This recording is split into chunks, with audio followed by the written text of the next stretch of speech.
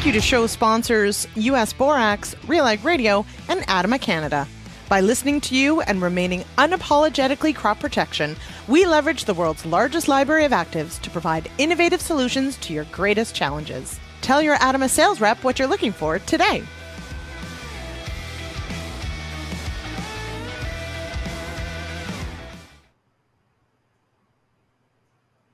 Hello, everyone.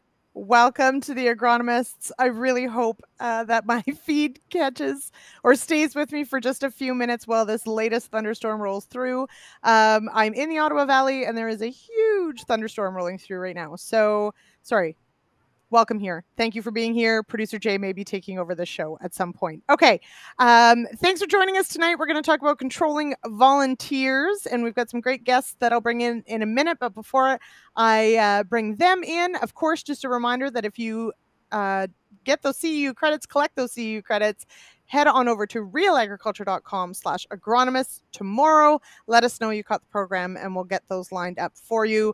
It is absolutely pouring and the lightning is crazy right now. So I hope everyone is safe. And yeah, I do hope wherever you are, if you have needed this rain, that you get it. But as Peter Johnson has alluded to, there are some areas that have some edible beans already underwater because remember a couple weeks ago when everyone's like, oh, it's so dry in Ontario. Yeah. It is not so dry in Ontario and other places. Okay, let's talk volunteers, controlling volunteers, weed control with none other than Jason Voogt with Field Agronomy out of Manitoba and Drew Thompson out of Southern Ontario with ADAMA Canada. Welcome here, Drew. Hello, Jason. Hey there, how's it going? You know what? I won't lie. I jumped a couple times during the countdown due to the thunder and the lightning. I don't mind storms, but I'm a little on edge having to host a live stream during one, in that I would like to stay and have this conversation with the two of you. Yeah, so if you guys lose me, I'll come back. It's cool. Okay, let's start with a quick update on, as you know, it's raining here. Things look good. Drew, Southern Ontario, how are things looking as of today? Well, as you alluded to, Peter Johnson said some areas are getting too much, and unfortunately, where I am, we're not getting all that we need. We probably only had about maybe 3 or 4 mil over the past couple days. And if you look at the radar, it's just this almost looks like someone dipped a paint or a toothbrush into paint and flicked it over to the map, and all these little tiny bubbles are going around, and unfortunately they're all going around us. So I think for the most part people are really happy and getting a good drink, but some are getting too much and some are missing and not enough. So it's one hand in the freezer, one hand in the fire. On average, just fine. Jason, what about you? Manitoba's had an interesting year so far. Yeah, we've been getting a lot of heat and not a lot of rain in a lot of areas. So the bulk of our rains since seeding, so the beginning of May, have come in thunderstorms. And so with that, of course, they're very sporadic, very localized. We had a general system move through last week, Thursday, that dropped 4/10 to half an inch in a large area here in south central Manitoba. So that helped a little bit, but there's still a lot of areas that are working on not much more than that since seeding, actually. So we're needing a lot more. And then what's happened with that heat is we've had a lot of spring cereal crops like spring wheat and oats that they're not looking good, and some have even been written off already. So really, whereas our canola, corn, soybeans actually right now are still holding on pretty good. Yeah. I don't know, it feels like this must be a record to have write-offs due to drought before some of the deadlines, really, for some of this. There, did you guys just see that? Okay, did see the flash. Yeah, there you go. Just waiting for the thunder. Okay. Pete asked, where exactly is Drew? Drew, you're south of Hamilton is your area that you... Yes, Haldimand County. Yeah, yep. Haldimand County is where you are, just outside of on our in-laws dairy farm. Yeah. Okay. All right. So let's talk weed control, of course. We're going to talk volunteers because, I mean, we deal with, our absolute weeds, but volunteers are crops that we do want. They're crops that we do plant that have come up in the wrong season or are left over from the season before. So they present a bit of a different challenge because, of course, they're not, strictly speaking, a weed. They're just a plant. What do we say? A plant out of place. They're in the wrong spot, right? So, Drew, in a year like this one, where it has potentially been very, very dry, are you seeing a significantly different shift in the weed spectrum in your corn and soybean fields with a return to moisture in some areas, or how has that impacted the spectrum?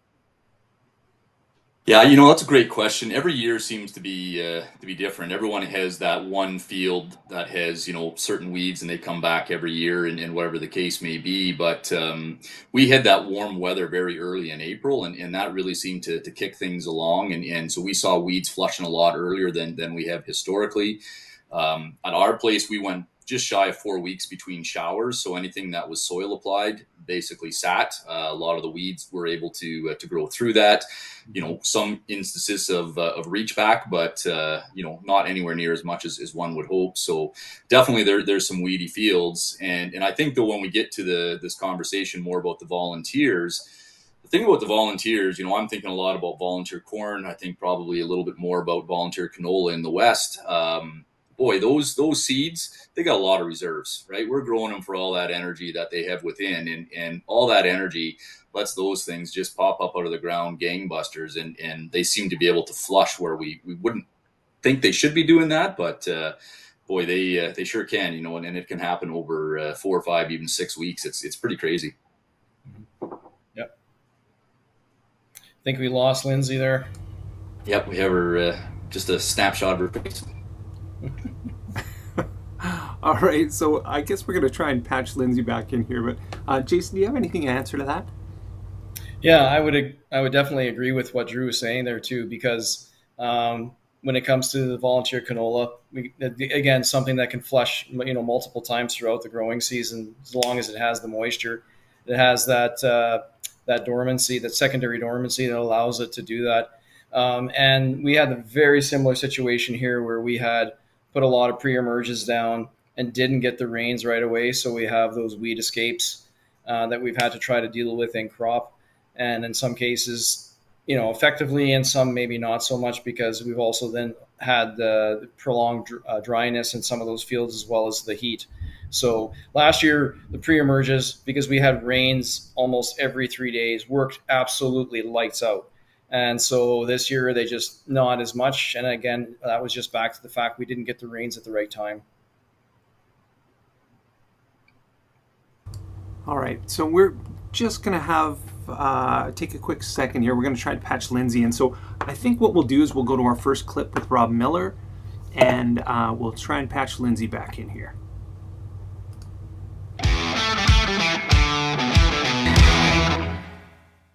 Number one rule is spray prior to doing any tillage implement, because tillage, especially the vertical tillage, isn't really a means of weed control. It just pisses weeds off.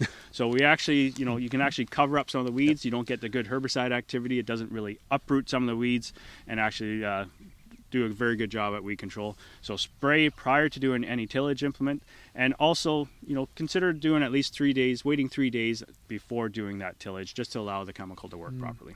Let's talk about, I guess, some best management practices here. I'm looking around. We got a lot of dandelion hiding here under trash. We got a lot of fleabane hiding under trash. I guess water volume is going to be a big point. Yes, definitely. So in this field, we have a lot of corn residue, heavy corn residue. We start to see some of the weeds emerging on that. Number one rule, regardless of the chemistry that you're using, whether it's Kicksoar technology, dicamba, or 2,4-D, higher water volumes. Coverage is key, especially on some of these larger weeds. Or if we are delayed by 2-3 weeks, like I said earlier, some of these weeds have actually doubled in size already. Get them when they're smaller, actively growing, and larger weeds, larger surface area. Coverage is key. 20 gallons per acre. What about, I guess, a 2-pass program here this year? I mean, you might get a chance to get in early, and you may have to come back late. Yes, definitely. So it's best to do use multiple effective modes of action, especially at planting. Allow the beans to get off to the best start possible, similar to what we talked about in corn. And then also come back in using, maybe just cleaning it up using a soil applied residual herbicide up front, and then doing that one pass in crop herbicide option to control any future escapes as well. Hey, final point, and a big point. I'm walking around here and a lot of volunteer corn. I think we're probably going to see some issues with that this year. How do you tackle it? Yeah, definitely. So with the challenges that we had in the corn crop with Dawn, we changed a lot of our combine settings last fall. We're going to have a lot more volunteer corn this year. Might even come in a little bit earlier, depending on what the spring holds. Number one rule is we do see some antagonism with some of the group 4 herbicides, such as dicamba with the group 1s on that volunteer corn and on weed control in general. So let's control some of these winter annuals and perennial weeds now and split that application and come back in with the volunteer corn option, whether it's right after planting or early post-emerge as well in soybeans.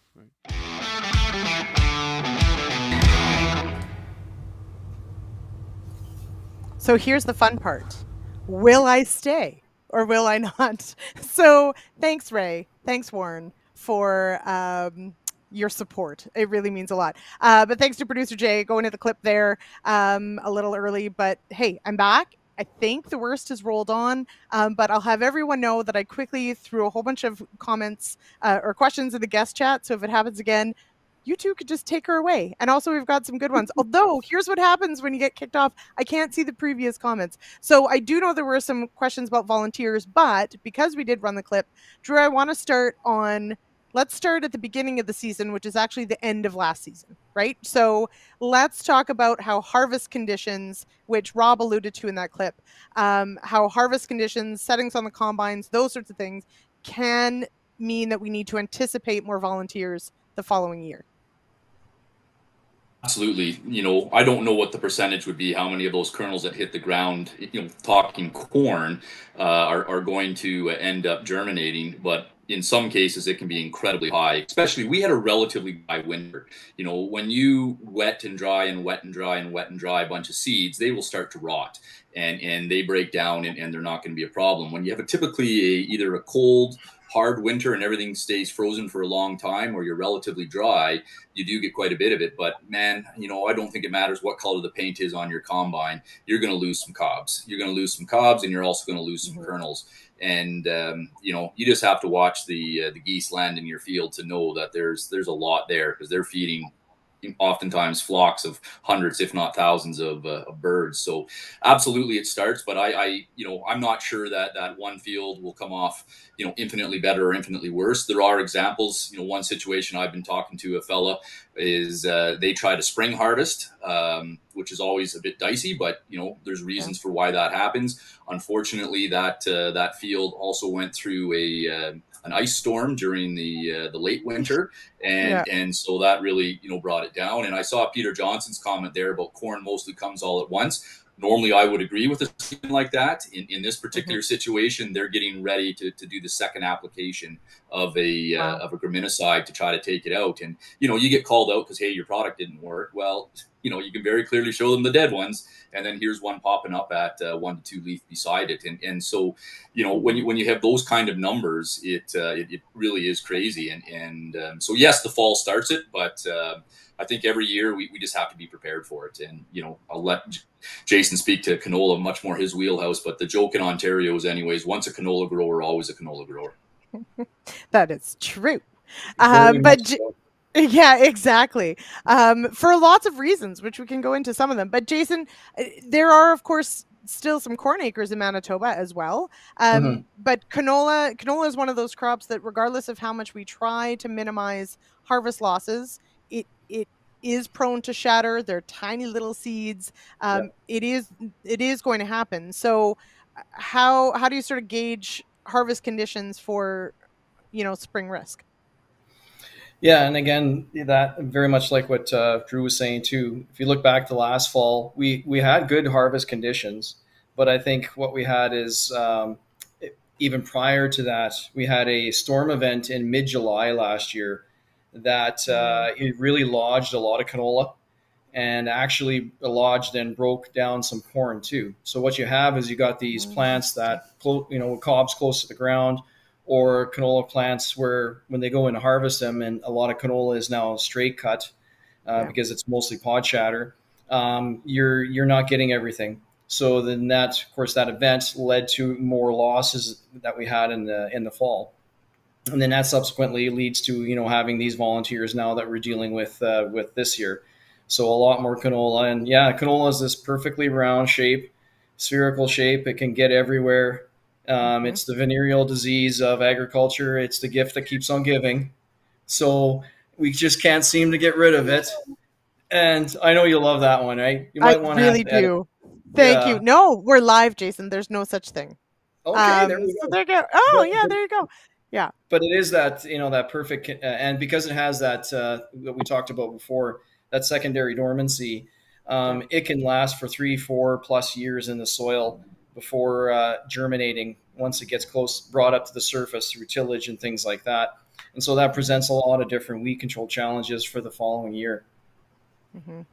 Now, there's a few different things that we have to take into consideration here, and that is, of course, that we're typically going to talk about canola, soybeans, and corn, if only because, yes, they're often in rotation together for Manitoba and corn and soy in the east, but also that we're dealing with herbicide tolerance within these. And so it does complicate potentially the year after. Good question from Peter here. What about people like Warren that do silly things like grow corn on corn? And I will, just before I say, Warren countered with, I think you mean profitable people like Warren who grow corn on corn. That is unacceptable, Warren.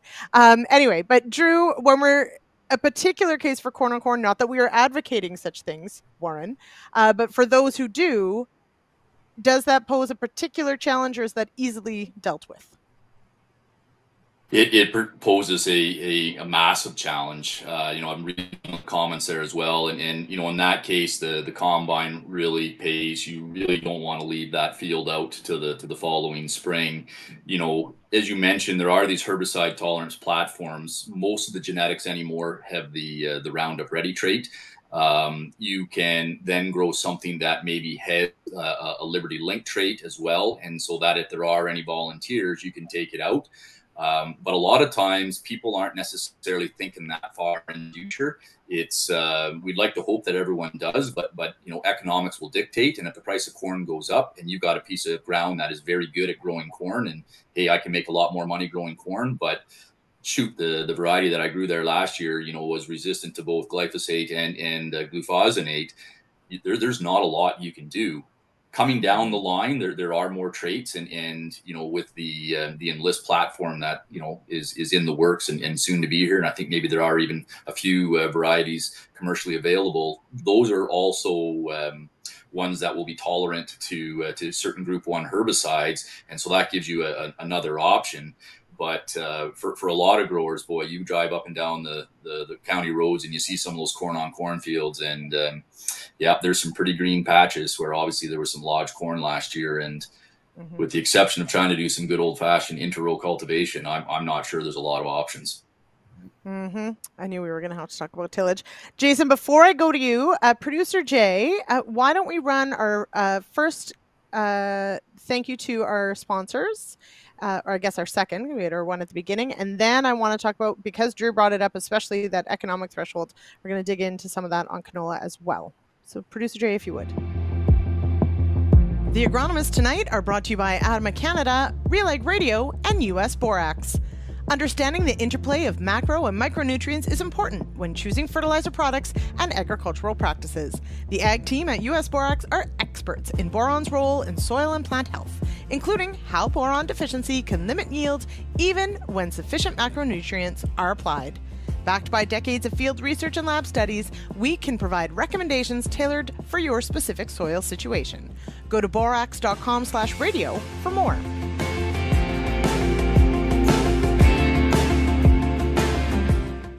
Sorry, I'm always dancing to the tunes. Okay, so I was actually, before I was rudely interrupted by Mother Nature and her acid reflux, or whatever that just was, I really wanted to start with the discussion of economic thresholds and the economic impact of these things, but that's okay. We just roll with it.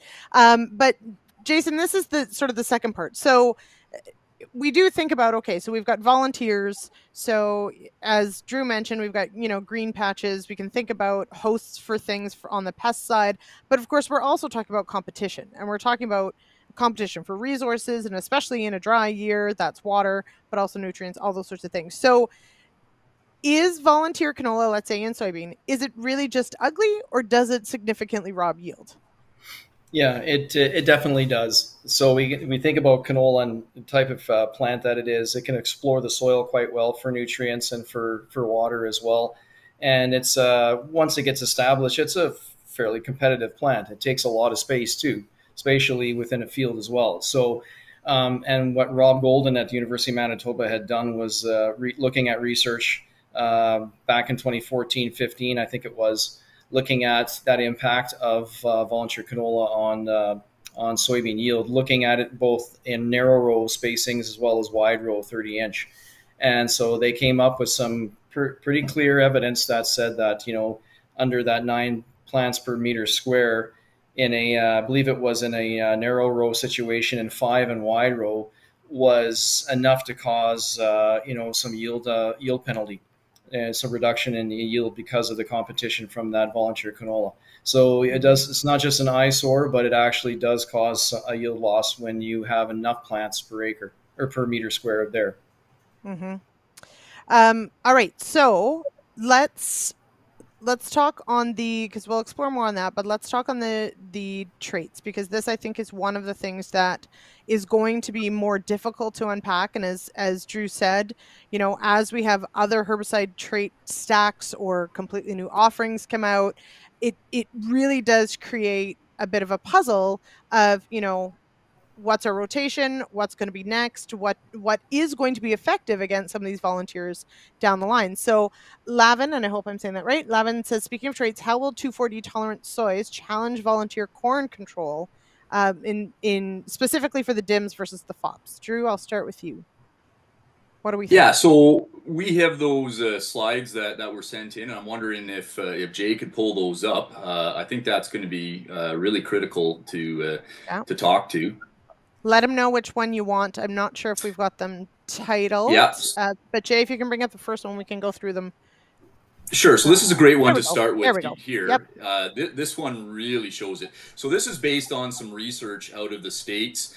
And what they were looking at here was they were trying to control volunteer corn, and they were using quizalofop. Quizalofop is one of the more common herbicides. With ADAMA, our product in the space is Leopard, but there's 4 or 5 others in the market. And as you can see, it is very effective, and that would be those bars on the left. So if you're applying it alone, if you're applying it in combination with glufosinate, if you're applying it in combination with glyphosate. So that's the black, blue, and orangey red bar. And typically you're 90% plus control. Everything looks awesome. As soon as you introduce 2,4-D into the equation, and this is looking at both a low rate and a high rate of quizalofop, you basically see that those same 3 mixtures, so either alone with 2,4-D, with glufosinate 2,4-D, glyphosate 2,4-D, the control goes to 0 at the low rate. And maybe you see a nice little bump there of about 5%, but for a grower, that's the same as saying 0. And you look at that and you go, "Holy Hades, what's going on here?" Right? This is pretty confusing. Why is that happening? And I think this is one of these challenges that is going to happen as we bring these traits. These traits are awesome. They're going to bring a lot of agronomic advantages and whatnot, but there is some side baggage that isn't always promoted when you're trying to sell, your best and brightest trait platform. And unfortunately, what happens with 2,4-D when it mixes with the quizalofop, or what we could also just say is the FOPs, because there's other classes or other individual herbicides under the FOP banner that would show exact same results as this. They just do not work when they're mixed with 2,4-D. And there's a couple different reasons why that is. The FOP herbicides as a whole are not the fastest movers once they get into the plant. They don't go up and down the xylem and the phloem very quickly. For any of you that have ever sprayed corn with 2,4-D, you'll see it gets that nice little twist. And even if you don't necessarily see that nice little twist above ground, that twist is happening inside the plant. So the xylem and the phloem have twisted. And so now you've got an active that doesn't move very well at the best of times. And the channel that it's trying to go up and down has now been constricted quite severely. And so you're trying to get that AI from the leaf where it hit to the growing point. These are grass growing point disintegrators. And you've now basically prevented it from getting down there. And the corn can metabolize it. And that's always what's happening is there's a bit of a race between getting the active ingredient into the plant to the growing point and killing it before the plant is able to metabolize it. With the 2,4-D in the equation, it basically just says, yep, we're not going to let you get there fast enough before it's done. So you think about a situation like this, hey, I've got enlist soybeans. I can throw in some 2,4-D, awesome, pick up whatever weeds I'm chasing. I've got that pesky volunteer corn. I'm going to do what everyone wants to do, only one pass over the field, throw it all in. You're going to be really disappointed with your volunteer corn control because of that mix and the antagonism that comes from it. I had no idea about any of this. Jason, did you know about this? Because I feel like, so this is really important stuff, right? Is that with all of these, you know, with the technology, exactly that coming down the line, we always think that a tank mix is always better, right? One is good, more is better. Yeah, What's and going we had that this year too, where we were putting down Roundup and Extend dicamba as a pre-emerge on soybeans that were growing on corn ground, and we had the volunteer corn, and the grower was like, "Oh man, I should have maybe thrown in Quizinophop or clethodim with that mix of Roundup and Extend," and it's like, no, we just heard it in Robin Bernard's video there that once you bring that in there, there's an antagonism you get from the dicamba that reduces the control from that the grass herbicide. And so same thing with what Drew was saying. And what's going to be really interesting going forward too is when you start introducing then enlist corn into the mix, you can spray Quizinophop on enlist corn as another herbicide. So if you got enlist corn coming in your enlist soybeans, now that chemistry is out the window entirely. So that brings a lot of challenges going forward as far as managing these herbicide tolerant volunteers. So I'm wondering if Jay could jump to a slide to back. Which one? Not that one, the next one. And so this is some research that was done in the U.S. If you remember, they had that Doroco, I think is how you pronounce it, a couple of years back, and it just flattened everything. In 200 bushel corn, they were able to maybe scrape off 20. So they had volunteer corn just coming out the wazoo. And this is exactly what you were talking about there, Jason, is the red bar there is where you're either looking at a Quizalophop or a clethodim, and you see that it is below what we would think is commercially acceptable. With dicamba, though, we can overcome that antagonism by increasing the rate. Those are U.S. units. I'm not sure how well everyone can see that, but they're 0.02 pounds of active ingredient per acre. That would work out somewhere around 80 to 100 mils of the product, and then you slowly bump it up, and you can come back there. And I recognize that as a fellow that plays in the chemical space, that I'm just a used car salesman, try to get you to put on more. But we can actually fix the dicamba antagonism through higher rates with the FOP products, but we cannot do that with the 2,4-D. No. Okay. So what did we learn then from, because this, I'm having, flashbacks to, of course, when all the herbicide tolerance trades, okay, sure, there was, Liberty, and hey, we could mention Clearfield if we really want to. But, we've got Roundup Ready canola, we've got Roundup Ready beans, we've got Roundup Ready corn. Did we learn any lessons from that now as we're going to move into having enlist and having all these stacked traits? Jason, what lessons have we gleaned from that we're going to have to apply when we're bringing some of these other production systems into rotation? Yeah, the lesson, and this is something, maybe it's not as ideal situation in Southern Ontario, but we have such wide crop diversity here in Manitoba. So I think one of the key things is utilizing these other crops in our rotation to clean up some of these volunteers, like the canolas and even the soybeans, where we have some other crop protection and group options. And the other thing too is, and and this kind of coincides a lot with battling herbicide-resistant weeds. But the pre-emerges, using a lot more pre-emerges in our systems now, whether it be corn, canola, and even in soybeans. And by doing that, we have the opportunity then to introduce other groups to help control those volunteers as well. So it comes back to crop rotation, and then it comes back to utilizing a pre-emerge. Drew, we have 3 crops in Ontario. Apparently, we're allergic to any other than those 3, I'm told. And for some, it's really just corn and beans.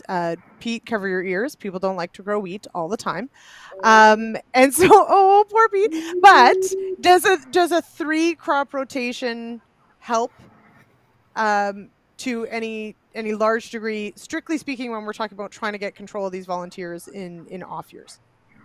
Yeah, so I think we can do it. I think it just the easy button that we all want to have on our desk or on the the cab of the tractor gets a lot smaller. With what Jason's dealing with more so than we are in Ontario with the volunteer canola, I mean, it's we've got something that what we used to use doesn't work anymore. In the case of volunteer corn, it's like our tank mixes don't work. Right. And so that changes things. And then we have to sort of think outside the box. Whereas I think with volunteer canola, it's just like, okay, we got a resistant weed in the field now. Corn, maybe not so much, and we can still do it. We just sort of have to make sure that we do it right, do it through rate, or being aware that, hey, I'm going to spray 2,4-D. I want to control my volunteer corn. I can't use a FOP, but guess what? You can use a DIM. The DIMs still work, right? So we can definitely do that. But looking into the crystal ball of the future, this is not going to get better. More and more traits are going to come. They're going to become more and more stacked, and it is definitely going to be a bigger challenge. Right now, we have winter canola starting in Ontario. It's not in a big way yet, but the guys that have been doing it have really started to figure out the agronomics to make it successful.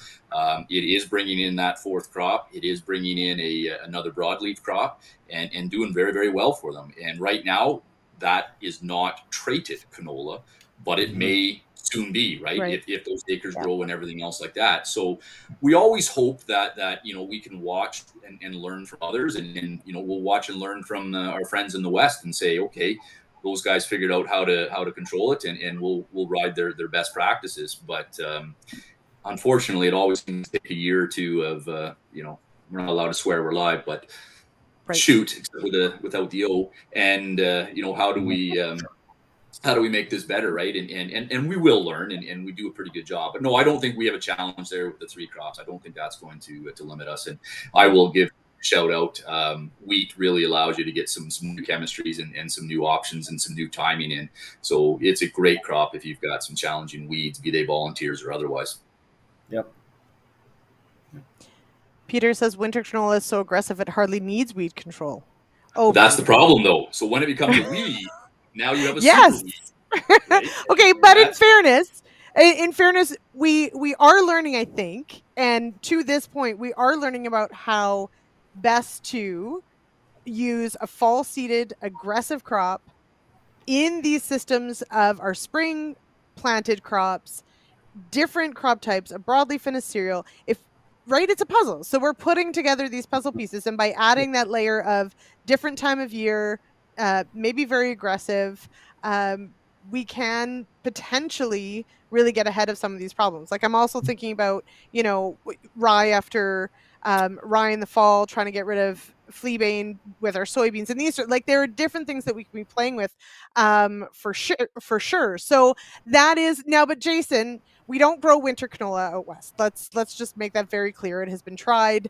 All sorts of things have been tried. It just don't work. It is spring, but spring canola is also quite aggressive once it gets going, which is why it is such an issue in soybeans for sure.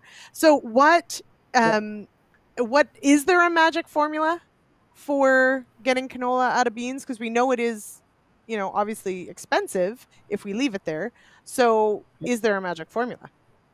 Yeah, so outside of what we talked about with utilizing these other crops in rotation, one of the things I should have mentioned before is looking at some of these cultural controls that we can do too. So moving a lot more of our growers to narrower row soybeans instead of wide row. So you get that canopy closure a lot earlier to compete with that canola is going to be one thing. And then incorporating that with along with those pre-emerges. So there's no one silver bullet, but there's multiple layers to do this. So looking at narrower rows, putting on a pre-emerge.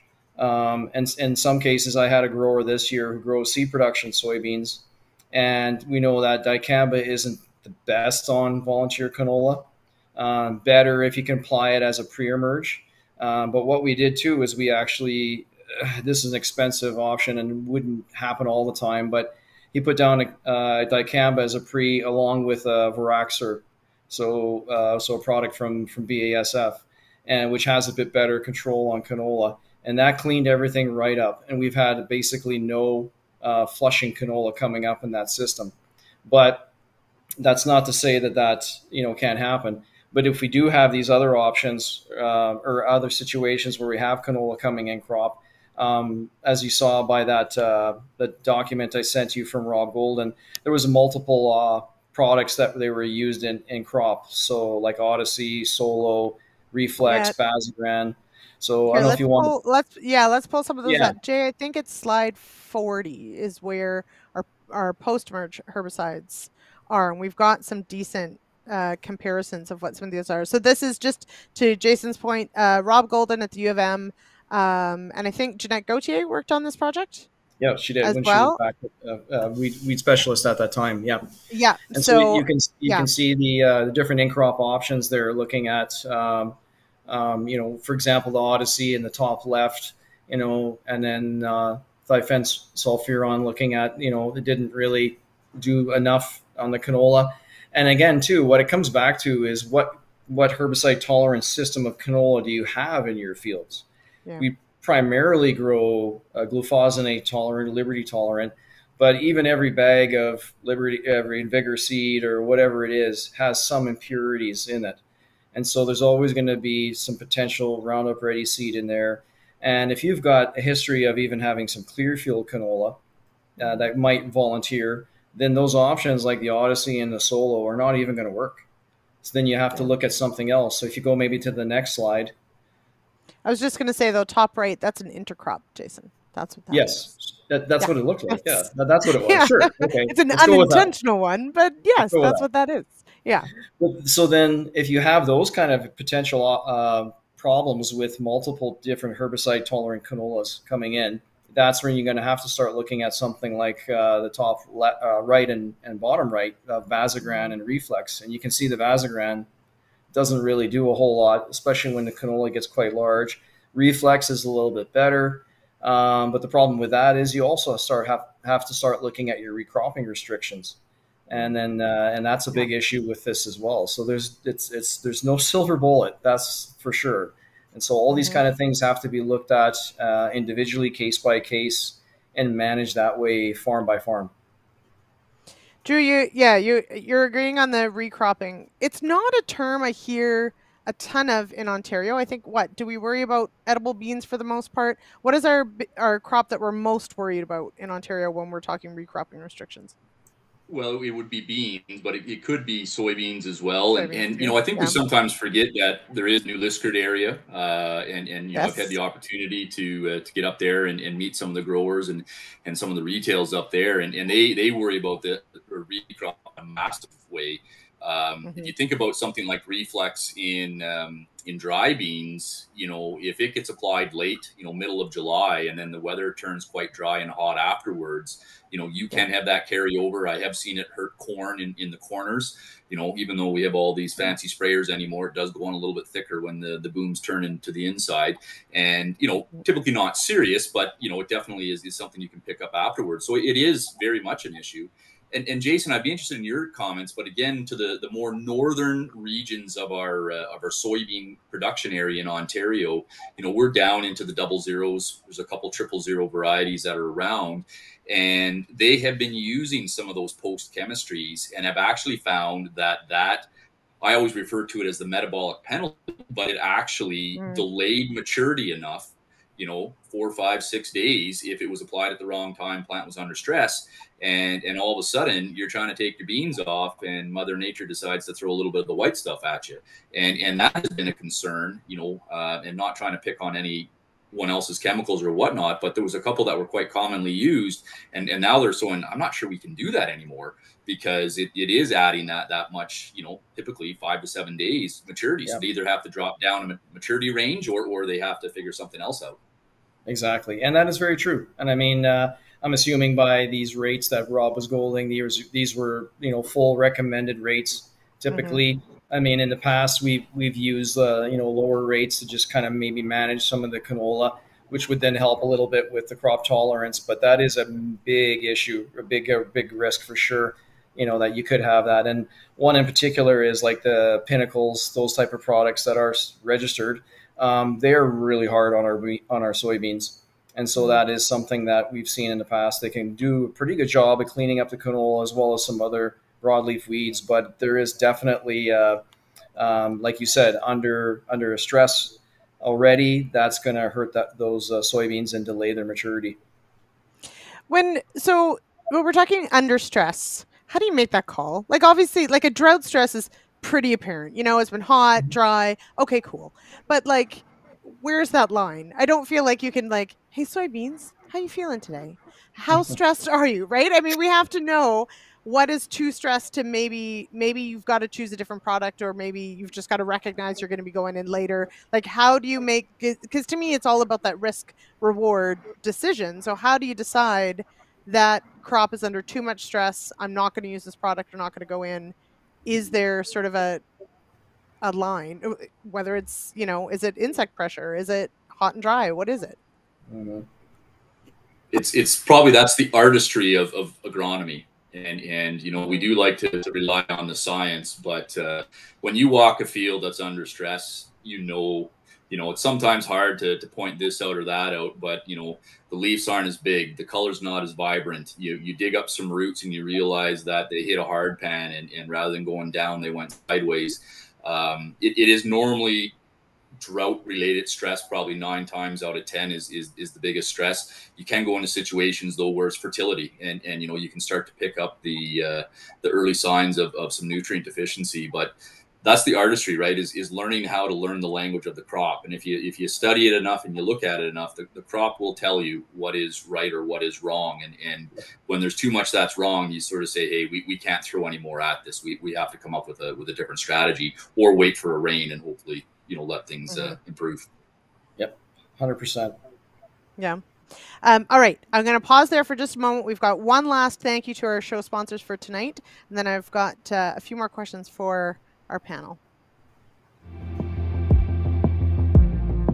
Tonight's show is brought to you by ADAMA Canada, US Borax, and Real Ag Radio. Real Ag Radio runs Monday to Friday at 4:30 Eastern on Rural Radio 147, Sirius XM, or anytime on Spotify. Check out realagriculture.com/radio for the latest and all past episodes.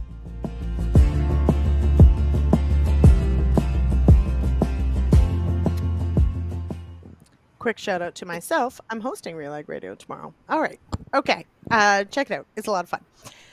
I really like it. Okay. So we've got some questions here. We've got about 15 minutes left. So I will encourage everyone, if you're watching, if you've got questions, please throw them in there, because we always love them. But we do, so Peter Johnson's mentioned a couple others as well. We've talked about sort of the economic impact, but we do have to talk about potentially quality impacts on edible beans for sure. Drew, how important is it to get a hold of some of these volunteers because of the quality aspect to edibles?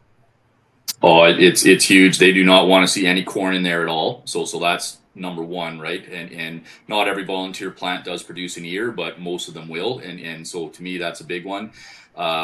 Right now, the edible space is predominantly harvested to harvest aid. And typically that harvest aid, if it is being direct combined, that would be something like an Aragon, which basically does diddly squat to corn. And unfortunately, you now have this big green juicy thing that you're putting through the combine with you, and you are soaking those beans, and they're getting dirt tagged, they're getting mud tagged, and they come out looking like robins, or they just look ugly. And so that's a huge one, as well as the contamination issue, and that would be dry beans, but that would also fall into the IP space as well. Yep. Yeah, Jason, that's a great visual, Drew. Thank you for that. The just look ugly and the green juicy thing. Also, I'll just note Aragon in the West is called heat. Same thing, different name. But just in case someone was watching for the West, that's what you need to know. So Jason, of course, Manitoba grows a lot of dry beans, a lot of edible beans. What's the concern there? Do we have concerns, obviously with corn, but any other crops as well? Yeah, really. I saw Peter's question there about volunteer canola being an issue with dry beans. And honestly, it's not that bad because we do have those chemistries that we've talked about. Pursuit hasn't been used a lot anymore, but laying it down as a pre-emerge, even with something like a permit, and then coming back in with a Bazagran reflex, you got pretty good options there to help really stay on top of the canola. So it seems to be the issue pretty good there. And then, as was mentioned too, the volunteer corn, not as much. We don't really have a lot of guys doing dry beans on corn as much as there used to be. And so, but when it is there, I mean, we have those grass options to control it. Probably one of the other things that we've had issues with in the past is guys that grow a lot of seed production soybeans here that I work with. And the corn is zero tolerance there as well. So that's where we also have to really help manage keeping it clean there too. But when it comes back to the dry beans, no, not really. It's not so much the volunteers; it's more other weeds like the nightshades and then the pigweeds that are a bigger issue. Oh, pigweed. A pigweed's an issue for everybody. It's just a jerk. All right. Lavin's got a question here. There are a few Group 2 post-emerge products for IP soybeans. Are they mostly the same for recrop or crop sensitivity? Good question. I have no idea. Drew, do you have any ideas? Because I have zero. Yeah, no, it's a great question, and it's one of those things that when we look at it, there's always a PHI, there's always that fun stuff that's on it, and in Ontario, anyways, we've got our big book of weed control Pub 75, and it will tell you so many months after application before you can plant different crops. So if I'm using that active as a soil applied chemistry, and then I'm also going to use it on another field post-emergent, I could be applying it as early as the first week of May. And then post-emergent, I could be applying it as late as the first week of July. And those 2 months, those are the most crucial months in my opinion, because they're hot. They've got ample moisture. And so the microbes that do most of the breakdown are just chewing through those in a big way. And I can't necessarily think of an example off the top of my head of a field I've been into in a soybean situation, but definitely in a corn situation where a certain active was applied late and the following year all the fellow soybeans went white. And so that is not good. And that same grower had used that chemistry previously, but he had used it soil applied, and so that 5-6 week difference made it obviously the year factored in as well. But absolutely, you have to be careful. Did I use it pre or did I use it post? Because there's a big window there that can cause a lot of grief the following spring. Right, because we need those. So, and it's driven by temperature and moisture, right? Because that's what drives the microbial breakdown of these products. So, and this is why, Jason, I mean, out west, certainly in Saskatchewan, especially with, pulses in rotation, always a concern as to, recropping restrictions. But with such dry conditions that Manitoba has had over the past 2 years, although sort of swinging one way to the other on some. But have you been somewhat surprised by some residual showing up where you didn't expect it? Yeah, definitely. When it comes to the IP soybeans or the other pulses that we've grown, like the peas and the products that we've been using in them, not seeing as much there as I thought I would. But where we have seen it certainly has been the reflex, the using that active and applying it maybe too late in season and having issues with canola the next year, sunflowers. But what really caught us by a little bit by surprise 2 years ago was one of the more popular corn mixes here is glyphosate with Armazon, so tropamezone, group 27, and with atrazine. And sometimes with, sometimes without. and we had a lot of atrazine but also a lot of Armazon recrop or carryover that affected the soybeans the year following the corn. So when we had that going from 2020 into 21. So that was actually something that was a bit of a surprise. And I've actually even seen it this year on headlands, even after a wet year like last year. So just kind of gives you and a lot of that comes back to the soil texture. This is very sandy soils, very low organic matter. But it just brings to mind that even though when you look at a lot of the literature, it's not supposed to have a recropping issue, but certain situations it can. Soils don't. Microbes. I was just going to say the microbes don't read. They don't. Yeah. They are illiterate fools. Yeah. Yeah, they don't care. Yeah, absolutely. No, it's true. And so, as Peter said earlier, the art of applying the science, right? That's where so much of this comes through. Recognizing soil types role in this, moisture, of course, temperature, the time, all of those things. So, it's certainly when we think about things like carryover, we often, winter doesn't count either, right? For the West, because it's frozen, that doesn't count. In Ontario, a little different story depending on where you are, but in the West, for the most part, we don't count our winter. So it does definitely, you have to think about what's happening in season. And Peter adds pH can play in breakdown as well. Absolutely. Let's have a little chemistry lesson, shall we? All right. So very quickly, because we are running low on time here. So Drew, I want to, as we sort of pull this all together, the importance of planning for dealing with volunteers. How do you sort of work through that process with clients of, how far out do you need to plan? What should you be watching for? What decisions have to be made in that plan? Yeah, and I think right now we're still in a pretty good spot. We have enough options. I go back to that statement of the easy button, and often the easy button is what I did last year and the year before, and we do need to sort of say, hey, that's not going to work anymore based on these changes or the fact that you want to start to do these various mixes that are going to have antagonism. We have alternative strategies. Again, if the FOPs aren't working, we can switch over to a clethodim, a product like Arrow, but, I've never used Arrow before. I'm scared of it. Well, let me help you. Let me walk you through. Let me help you learn how to use it properly, so that you have that success. So I think right now our planning is still pretty good. We can still do a lot of it in the winter. If we've got guys that are going to, aim to grow the best genetic traits of corn, and that might bring in all kinds of different herbicide options. That's going to take a little bit more, especially if they are on corn, and then we have to start planning and looking a little bit further into the future. But I think in the case of corn, for most of us in Ontario, we're still okay, but we just got to make sure that we have made those plans so that we don't pull into the field, with the jug thinking, oh, shoot, I'll switch it now. Well, it just doesn't happen, right? So we still need to do those at the kitchen table in the wintertime. Yep. Jason, I mean, you're dealing with 3 or 4 extra crops in rotation as well. And get to deal with some of these things. So how complicated does that discussion around the table in winter get? It gets more complicated, obviously, because of that. I mean, we do still have guys that are 3 crops. So let's say wheat, canola, soybeans. But when we add in these other crops as well, it does complicate things a bit more. Not as much as, per se, if a guy's also got potatoes in rotation, then it really throws in a bigger wrench. But it just means you have to start planning things out more than a year out.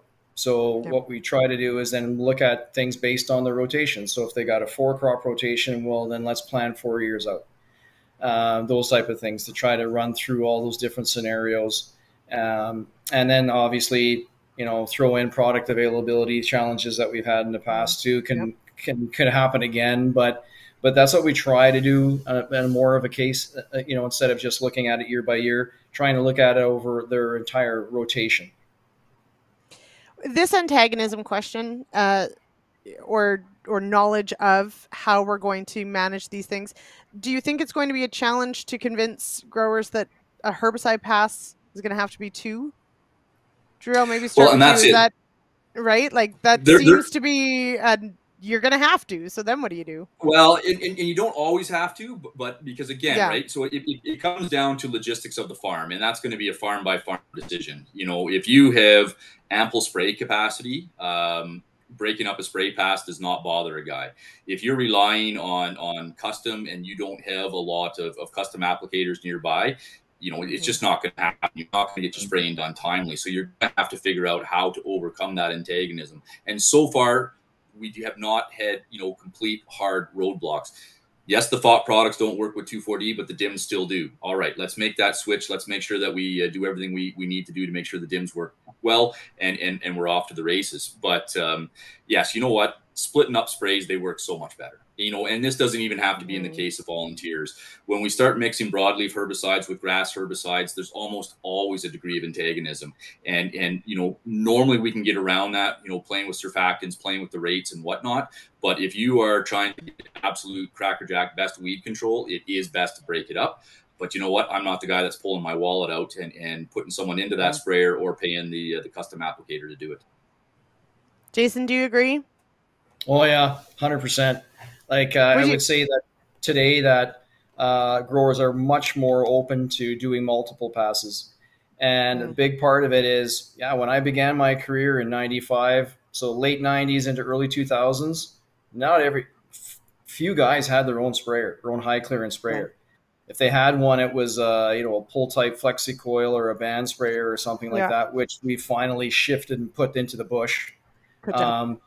But now more have their own, so they have the ability to do that. There's still always that economy of scale as well. The guys that have, you know, 10,000 acres and are spread out over, you know, 30 miles might not be as inclined. But yeah, gone are the days where guys in Winkler try to, you know, tank mix Puma with Bazagran to do everything in one shot, right? To get away from that second application. Cocktail.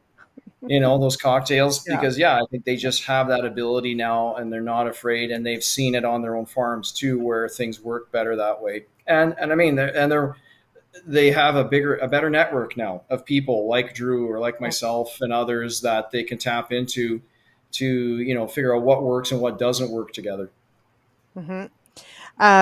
Yes, absolutely. And I think this is the key part as well, is when, you know, it's one thing if it's like, it works okay. It's another when you're going to lose control of a particular weed or problem by mixing certain things. There's just, that becomes a pretty clear case of having to go over 2 times. But it is, I mean, you bring up a good point, Jason.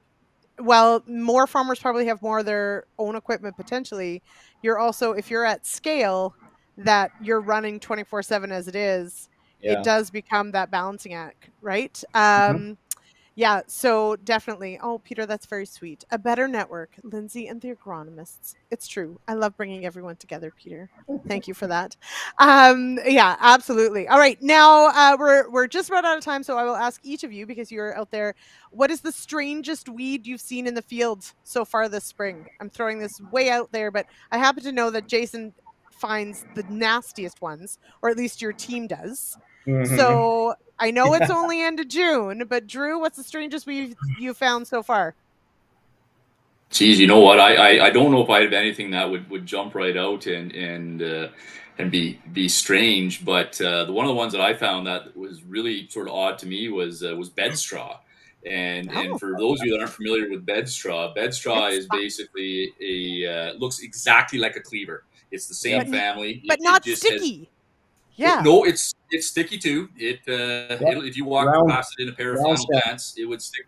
Yeah. And it's I can't remember if it's a perennial or just a biennial or a short-lived winter annual. But so you go out to a field and you're like, holy smacks, there's cleavers that are 8 inches big in the middle of May. How hot was it? And so, but yeah, that was one that popped up, and everyone thinks it's cleavers because it looks exactly like it has the whirl of leaves around it. But so that's one that sort of threw me for a loop, and I was proud of myself that I was properly able to identify it. Good job. So I have bed straw in the backyard, and the first time I saw it, I was like, this has followed me from Saskatchewan. Like I was certain it was cleavers and it followed me here. And then I grabbed it and I'm like, it's not quite right. Like it's not quite cleavers, but it looks just like it. I can't get rid of it either, Drew, but it's not in a field, so it's fine. It's in a yard. Jason, have you found any terrible invasive weeds this year yet? Or Nothing. what's the strangest one you found so far? I guess the strangest, it's not really that exciting. It's not a uncommon weed, but it is a noxious weed called nodding thistle. And so you usually see it at pastures, you know, grasslands, pastures. We have found some in a field, within a field. How did it get there? Pretty odd. Yeah, exactly. So not something you would typically see. Prostrate knotweed, which is kind of a weed that really likes gravel approaches and things like that, is becoming a bigger issue within fields, and it's a bugger to kill. Yeah. Yes, it is. I've heard that. Yeah, because we have it, Drew. We have it here in Ontario quite a bit. Oh, and you know what? This is going to make people roll over and want to shoot me, but yeah, it definitely seems to like no-till more than it does conventional till. Oh, Drew, what have you done? I know, right? And like, just watch the comments blow up. But it's true. Yeah. It like you say, it likes the gravel, but it just seems to you can control it quite well with tillage, which is, you know, but it does show up more in no-till for sure. Mm-hmm. So, but there are other weeds that are made far worse by tillage because they get chopped up and then all their little pieces start to grow. So you got to know which weeds are after. Yeah. Some of them are going to thrive in no-till. Some of them are going to thrive in tillage. Peter agrees that prostrate knotweed has been a big issue this year. It's not a nice one, Jason. I'm sorry that you're finding it. I'm going to look up this thistle though, because I don't know if I've ever seen it before. So I'm going to look it up. That's what we do here. We look up weeds. We also look up moths. These days we're finding all sorts of fun moths, and so we've been finding them. I learned lots of things about moths this week. All right. The problem with moths is they started as a caterpillar that was eating something. Right, exactly. Yes. And so so the one side I found though, it shows like the moth and then what the caterpillar looks like, which is helpful because then you can actually start to recognize what they are before they're moths. Most of them are not good. I'll be honest. Many of them are fine, but some of them are not good. Anyway, we are out of time, but this has been absolutely so much fun. Thank you so much. And I do appreciate not just each of you for coming on and all of my guests that come onto the show, but yes, everyone who joins us in the comments makes for such good dialogue to have questions and comments coming in from across Canada. I really do appreciate it all the way from the west to the east and wherever else people end up. So Jason, thank you so much. And I wanted everyone to know Jason actually spent the afternoon with Kelvin filming a couple canola schools. So he is having a very real ag Monday. Yes, very relaxed. So I really appreciate your time. And Drew, this is your first time on the show, but it absolutely will not be your last. Thank you so much for making time for us. Thanks for the opportunity. Yep. All right. And just a quick reminder, there is no show next week. So Monday is a holiday because of Canada Day following on a Saturday. And then the week after that, Kara Oosterhouse will be in the driver's seat. And then I'll be back the week after that. So there you go. All right. Thank you, everyone. Head on over to realagriculture.com/agronomists to get those CU credits. And thank you to Real Ag Radio, to ADAMA Canada, and to US Borax for sponsoring tonight's show. Cheers, everybody.